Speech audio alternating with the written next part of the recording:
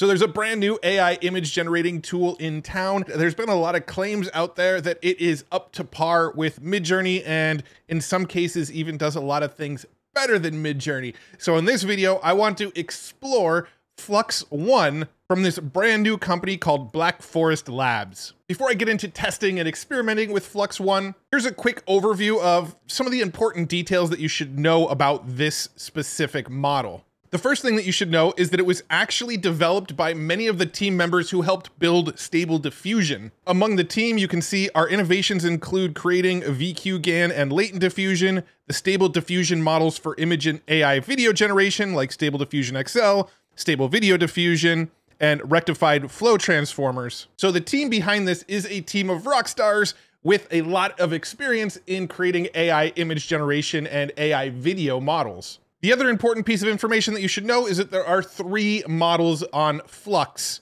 and each one is a little bit more powerful, but also a little bit more expensive to use than the last. So there is FLUX.1 Schnell, which is the fastest model, and is designed for local development and personal use. Most likely, if you're going to run it on a home computer, this is the model that you're going to use. This model is also openly available under the Apache 2.0 license, so it is open source. Any tools that you create that actually use FLUX.1 Schnell underneath can be sold. Any images that were generated with this tool can also be used non-commercially or commercially, however you want. Then you have the next model up, FLUX.1 Dev. This is their middle of the line model. It's slightly more efficient than their top of the line model and slightly more prompt adherent and performant than their FLUX.1 Schnell model. Now, this one can be used for non-commercial applications. So you can't create a tool that's using this and then sell access to that tool. And then you've got their top of the line model, FLUX.1 Pro, which is their best model. It offers their state-of-the-art performance and is really designed for enterprise solutions. Now, if you want to use one of these Flux models, there's actually a handful of websites that have already integrated it, and you can use it completely for free right now. Probably the simplest way to use it is to head on over to Black Forest Labs over on Hugging Face, and you can actually use their Schnell model, their lowest end model, and their Dev model within Hugging Face spaces. So if I click into this space here, I get a real basic image generator for FLUX.1 Schnell. If I jump back here, you can see we've also got FLUX.1 Dev model. Both of them are just pretty bare bones. You enter your prompt, we can see where it generates the image, and we have a few advanced settings like a random seed with height and number of inference steps. If you do want to use the Pro model, there's actually a platform called Glyph, which is this really cool AI workflow builder. And you can build your own Flux workflows in here, and it will let you generate for free,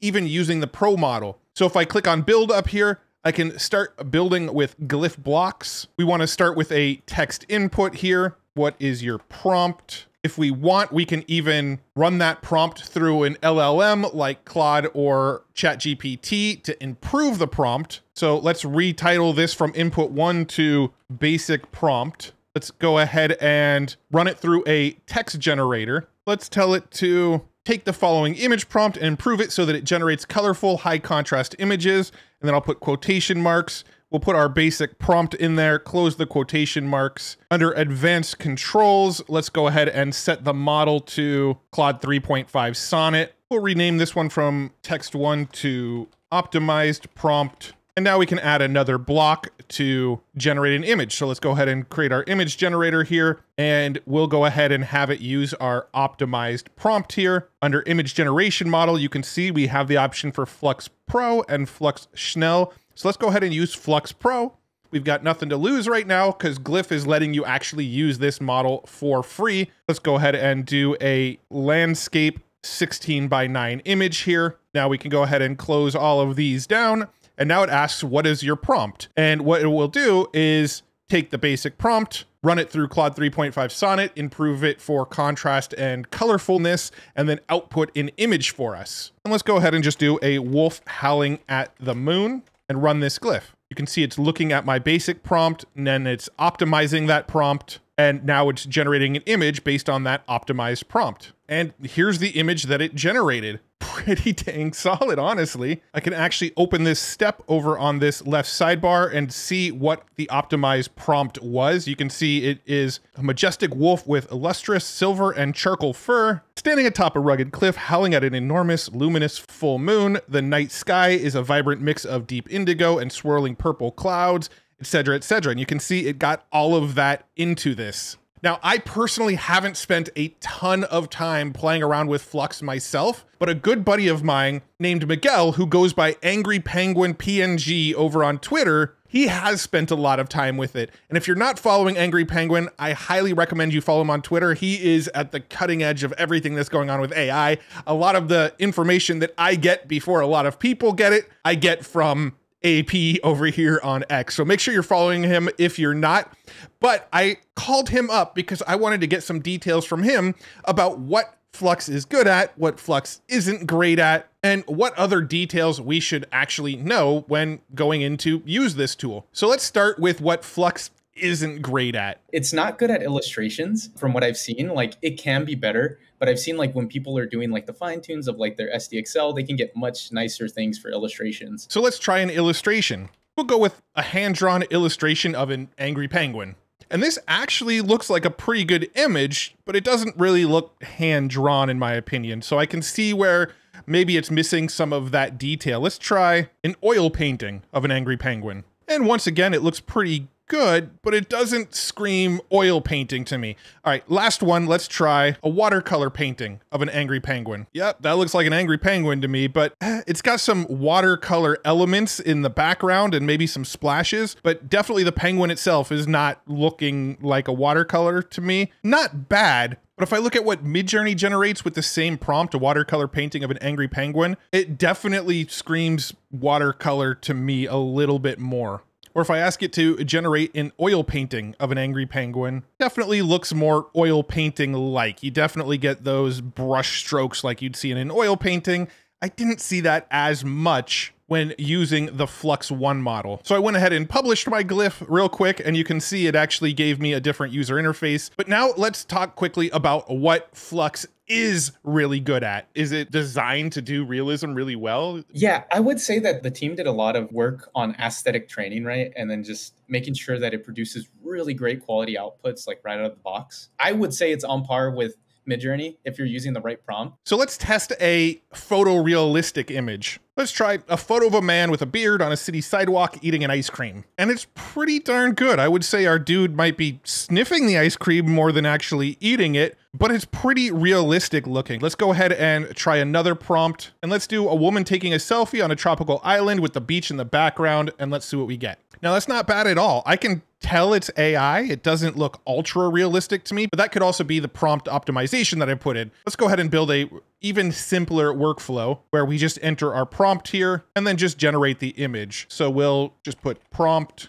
and we'll have it just use our input to generate the image here, and we'll use Flux Pro. And now we have a very, very basic image generator. I'll go ahead and publish it so we get that other user interface. And now it's not going to optimize by prompts. This is going to come straight out of the image generator. Let's do a portrait of a woman in a corporate setting about to give a meeting. And we can see it generated a pretty realistic image. Now, when I use this same a portrait of a woman in a corporate setting about to give a meeting, I feel like MidJourney still has it beat by a little bit on the realism here. These images look much more realistic, much more like something you'd actually find on a stock photo website. But they also kind of look the same. There's nothing that says about to give a meeting in any of these images, where the glyph version, she's clearly about to give a meeting. What Flux is really great at is doing anything that has to do with text. So you can make like logos with it. They come out like insane. You can create like Snapchat selfies that look real. I was doing like an example where it was like George Washington crossing the Delaware and as a selfie, and it came out like super insane. Just like little things like that. I think it's going to be really great for making memes. The text alone is something that we did not have with SD3. We really didn't have it with SDXL. DALL-E 3 kind of does text pretty well, but Flux is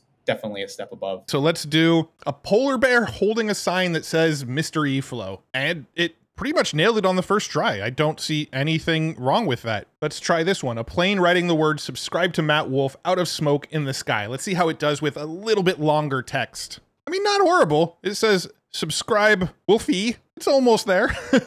But it definitely sort of lost itself a little bit on the longer text here. All right, so running this prompt one more time. This time it just got the words subscribe, but none of the rest of it. I think the plane looks a lot better on this one. Yeah, I would say prompt adherence is also a huge one. Aesthetic quality, the fact that it's like not censored, right, is like a huge thing as well for people that are creating locally. It is censored, like it does have an NSFW filter, so it's censored in the good ways, but not in the ways that, you know, you want to create like maybe a political figure just for fun or something like that, and you won't get hit with like a shadow ban or something like that. So I think just having that optionality is pretty important as well. Now, this one's also supposedly really good at prompt adherence, an area that MidJourney is not great at. And when I say prompt adherence, I mean adding a lot of things into the prompt and having it get all of those elements. So for example, a three-headed dragon watching TV while eating nachos and wearing a cowboy boots. If I was to plug this into MidJourney, I'd likely get a couple of the elements. I'd probably get like the three-headed dragon and maybe a TV, but it would miss the nachos and the cowboy boots. Well, that's one area that DALL-E 3 is really good at. It captures all of the stuff from your prompt and usually figures out how to get it all in there. So let's see how FLUX.1 does with getting as many elements into the prompt as possible. So definitely not bad. I wouldn't say this is a three-headed dragon. This looks more to me like two separate dragons, but it got the nachos, it got the TV, it got the cowboy boots. Let's give it one more go around. This time it looks more like a one-headed dragon eating spaghetti, watching TV without the cowboy boots. So, I mean, it's prompt adherent-ish, but I'd probably put it about the same level as MidJourney. When plugging it into MidJourney, here's what I got. One with three dragons eating nachos, no cowboy boots. Here's one with just a normal dragon wearing cowboy boots eating chips, but no TV. Here's three dragons eating burritos or something. And here's three dragons eating chips. None of them got the three-headed dragons with the cowboy boots, watching TV, eating nachos. None of them got them all right.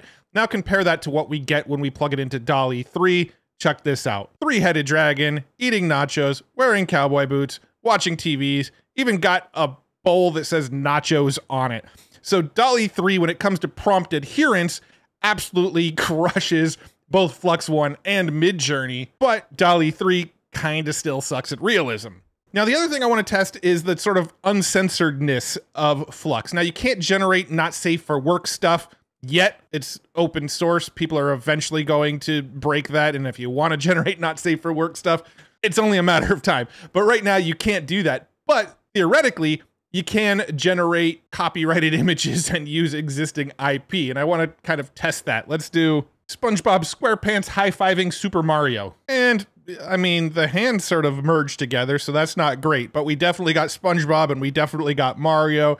Let's see what happens when we try to get like celebrities into it. Let's do Tom Hanks hugging Kanye West. I'd say that looks more like Kanye West hugging an alternate version of Kanye West. But that definitely looks like Kanye. Let's go ahead and do Tom Hanks standing next to Kanye. That did a pretty good job. The Kanye looks pretty spot on. Tom Hanks, not quite there. But the point being, it's not going to disallow you to generate whatever you want. If I want Donald Trump eating a donut, I can do that. If I want Kamala Harris eating tacos, I can do that. And if I want an image of Baby Yoda hanging out with Spider-Man, I can also do that. If you want some additional tips for how to improve your prompts with this, you can use an AI method where you give it a basic prompt and then AI automatically improves the prompt for you. Or here's some tips directly from Miguel. Let's say somebody just wants to mess with prompting themselves, like without using the prompt tuner. Like, what are some of the things you've noticed work well? Because I remember like early on with Stable Diffusion, if you added things like 4K and HD or Octane render or Unreal Engine, or, you know, you added some of these little keywords to the end,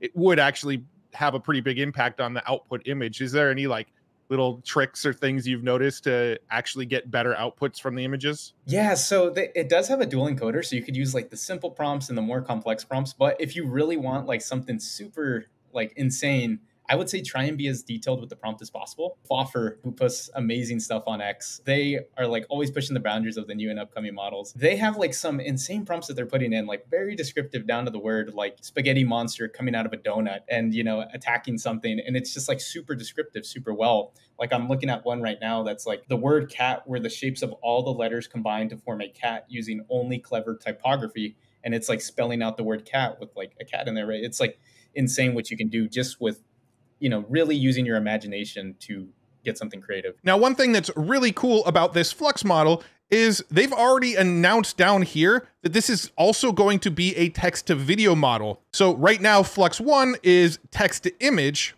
but they will serve as the powerful foundation for their upcoming suite of competitive generative text to video systems. So pretty soon, using FLUX.1, you'll have an open source option to generate the types of things that we've seen from tools like Luma's Dream Machine, Runway Gen 3, Sora, which nobody really still has access to. Pretty soon, you'll have an open source version to do that with FLUX.1. Now, does FLUX.1 really kill MidJourney like some of the headlines are saying? Not yet. MidJourney is still creating superior images.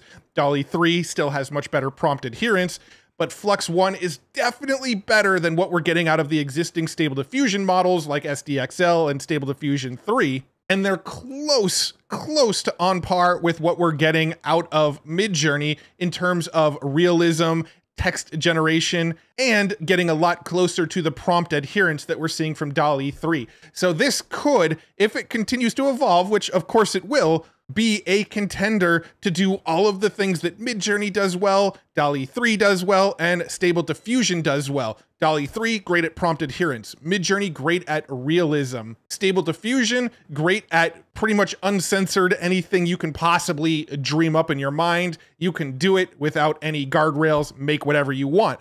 Flux looks like it could be the best of all three of those worlds soon. Keep in mind that the Flux Schnell model is open source, so other developers are going to get their hands on it, they're going to fine tune it, they're going to improve it, they're going to rip off the few guardrails that it has now. People are going to create LoRa's for these, and you're going to be able to generate better and better images with it, all with an open model that's free to use, that's open source, that you should be able to download on your computer pretty soon and run locally if you wanted to. So we're not far off from being able to just install this on our own computers, run them without being connected to the internet, and generate anything you can imagine. So I'm pretty excited about it. Personally, I'm likely still going to go to Leonardo or MidJourney or DALL-E 3, depending on my use case. But I would say give it a month or so, and this Flux model and whatever people build on top of it is probably going to be generating much better images than those platforms. So exciting advancement in the world of AI art. I'm super pumped to play around with it more. If I find even more cool tips and tricks and ways to improve my outputs, I'll make a follow-up video to this one. But right now, I'm just excited that there's a new open source model to compete with Stable Diffusion that already seems to be better than Stable Diffusion. Again, I'll keep you looped in as I learn more. Thank you so much for tuning in. Thank you once again to Miguel, aka Angry Penguin, for helping me out with this video and walking me through what Flux is and isn't good at. If you want to stay looped in with all the latest cool AI tools and news, check out futuretools.io and join the free newsletter. I'll send you an email to your inbox with just the coolest tools and most important news each week. And if you like videos like this, you want to see more tutorials, news, and breakdown of the latest happenings in the AI world, make sure you like this video and subscribe to this channel. I'll make sure stuff like this keeps on showing up in your YouTube feed. Thank you once again for nerding out with me today. Really appreciate you. See you in the next one. Bye-bye.